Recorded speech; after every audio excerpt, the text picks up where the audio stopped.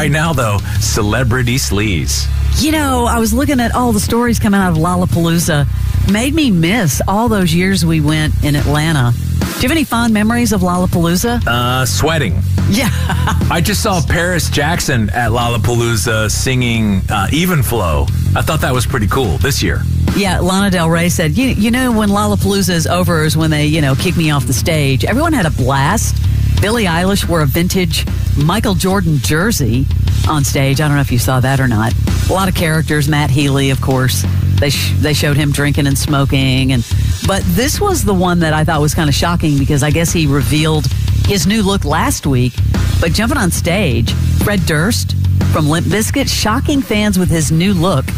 It's kind of a shaggy, silver gray hair. Have you seen it? I have. And serious question, how does he get on the bill at Lollapalooza? Does that No, I mean, I'm being serious. Does that mean that he's gaining cred back? Because he got kind of flushed a little bit. Yeah, I was actually kind of curious about that. And, maybe it's this big comeback. Who knows? But he does have a new look, and he doesn't even look like the same person. He's had quite the interesting up and down rando career. Let's keep the music thing going.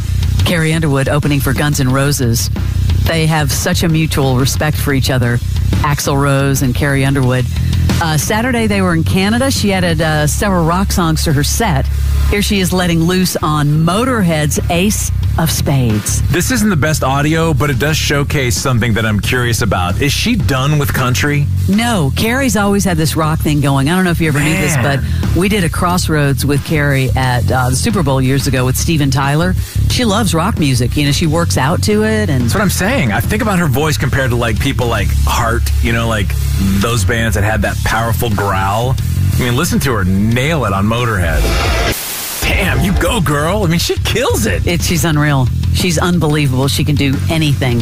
Speaking of Motorhead, the celebration of Motorhead's frontman, Lemmy, in Germany included the enshrinement of his ashes at Lemmy's bar. He passed away in 2015. Rest in peace. Man, there's a phrase. I'm sorry, rest in peace. I didn't mean to interrupt the rest in peace. I didn't know that was coming. But what you said is a phrase you don't hear that often. Speaking of Motorhead, you know what I mean? Yeah, you're right. You don't ever hear those two together. Yeah, and we just talked about them for the last 5 minutes. Right. Which, her doing the song is impressive enough. Exactly.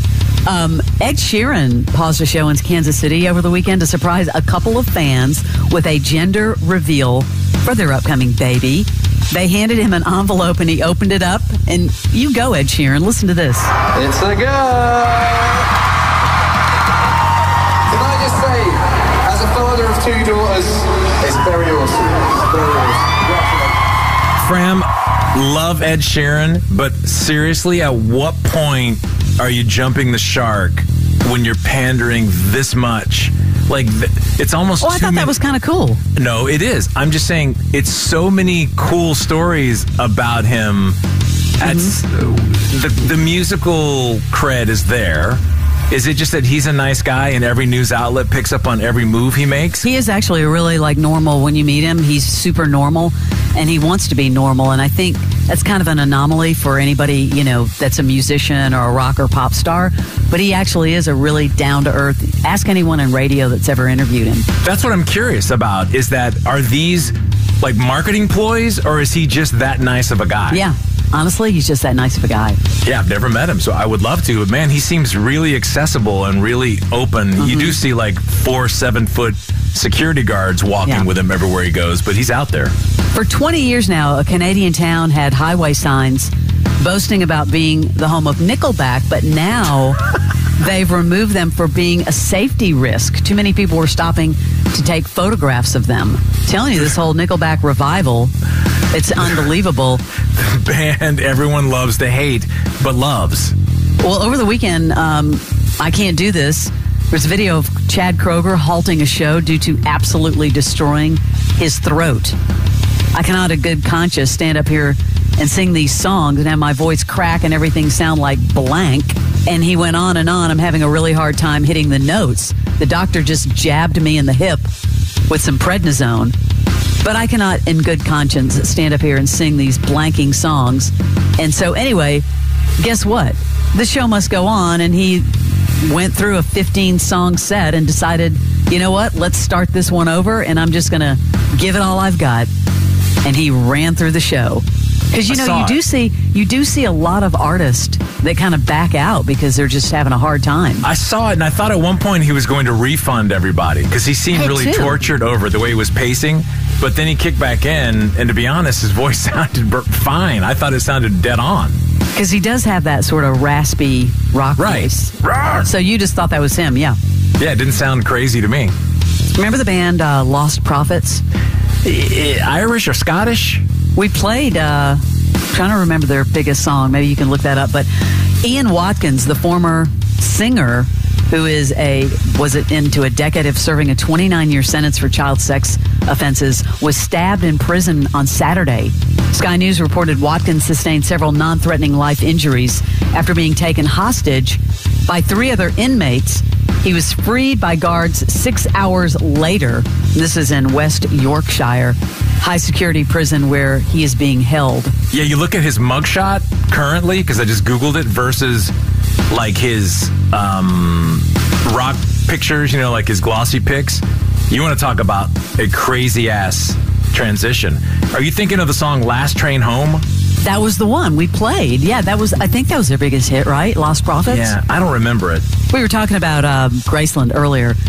Graceland officially has a new owner after the death of Lisa Marie Presley. Ooh.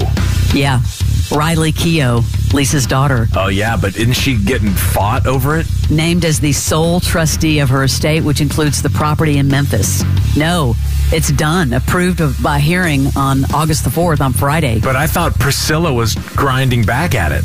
She was, but not anymore. It took so long to name the trustee of Lisa Marie's estate because Priscilla had filed a petition. But now she is. It's been amended. Speaking of Elvis, did you see this on TMZ? If you want to buy his old revolver, his Smith & Wesson Model 53, there's a photo of it on TMZ. Wow. It's got like all these gold accents. People are saying that this could go anywhere from $60,000 to $90,000. If you want to own Elvis's Smith & Wesson. Where did that just pop up from? It's on TMZ. Oh, someone already had it and they're reselling it? Yeah. Oh, okay. It's going up for sale. It was gifted to Elvis in 1976, just 9 months before he died. A lot of TVs went to the junkyard from that gun. Unbelievable. I don't know if you saw this from over the weekend. Eva Mendes and Ryan Gosling don't let their daughters use the internet or social media because, quote unquote, it's too dangerous. Eva Mendes says it's the same category as drinking, getting a driver's license, and voting. Yeah, these days I would agree. Yeah. And guess what just hit the $1 billion mark at the box office? I know that's an easy guess. Barbie. Mm-hmm. It's making Greta Gerwig the first female director to hit this milestone. She was also surprised by Ryan Gosling with a flash mob of Kens and Barbies for her 40th birthday. Good for you, Greta Gerwig and Barbie. You seen it yet, Barnes? Have you gone yet? Nope, I refuse. I just can't do it. Barnes, it's in the $1 billion club. Sorry. Barnes, that's your celebrity sleaze. Good morning, X. With Barnes and Leslie.